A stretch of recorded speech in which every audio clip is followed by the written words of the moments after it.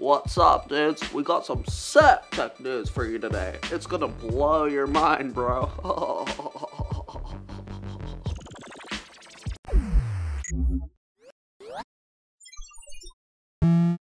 You may recall from the net linked a few weeks ago the whole Tim Sweeney ordeal, with his concern about Microsoft trying to kill Steam and Win32 apps with the new UWP Windows platform. But it has been revealed today that the Windows exclusive Quantum Break will be coming to both retail and Steam on September 14th. There is a list for the minimum requirements, but the game will support Windows 7, so will not belong to the exclusive UWP platform. This game, which was originally said to be an exclusive Windows release, made a lot of people, most of which Tim Sweeney, quite concerned about the future of gaming. But the fact that it isn't UWP is a pretty good sign. Only time will tell. But it's $40 instead of $60 on the Windows Store now, in case you were wondering. This guy, Elon Musk, I think, has a company called SolarCity, and he's announced that they plan to make roofs made of solar panels.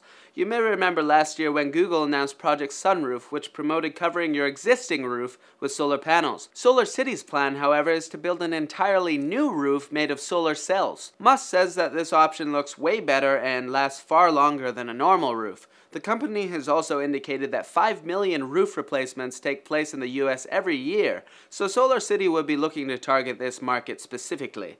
The roof will be integrated with one of Tesla's backup battery packs, which could allow a home to operate constantly off of solar power. Yeah. Alright, I mean, yeah, that sounds good, dude. Intel has bought the deep learning startup Nervana Systems for more than $350 million. Or wait, $400 million? Well, somewhere between $350 million and over $400 million.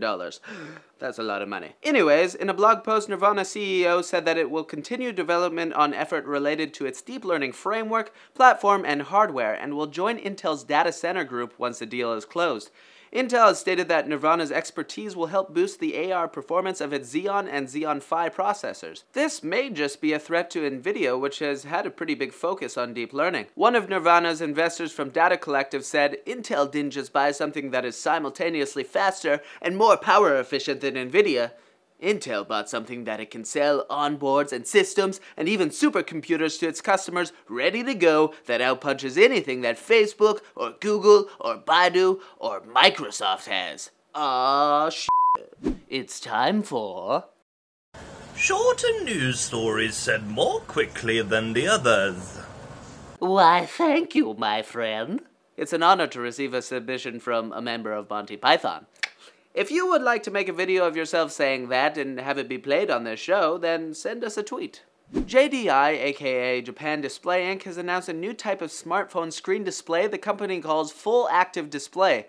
The JDI product has slim bezels on all four sides of the screen and is a 5.5-inch Full HD LCD display. The official Dota 2 forum has been hacked with nearly 2 million user records accessed, including emails, passwords, IP addresses, and usernames. Well, that's pretty bad.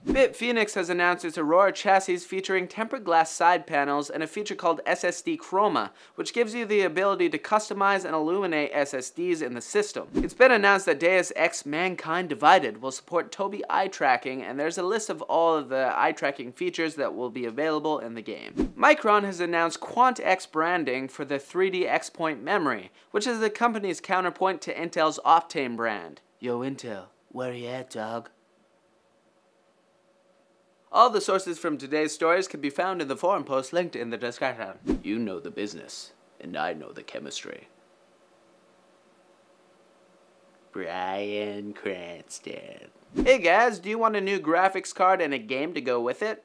Okay, cool. Buy an NVIDIA GeForce GTX 950 or 960 from NCIX and you can get a free indie game. Either Dead by Daylight or Hard Reset Redux. Click over here or check the links down below for more details on this super slick, super sick deal. Alright, that's it for Netlink Daily, guys. Thank you for watching. Click over here to watch more videos. Click over here to hit us up on Twitter. Like and subscribe if you haven't already. And comment down below for fans with benefits. Now, I've gotta go do something. Like, edit this video, for example. Actually, that's exactly what I'm going to do. Don't really have a choice, to be honest. So, I'll have to see you later, or I'll see you on another time.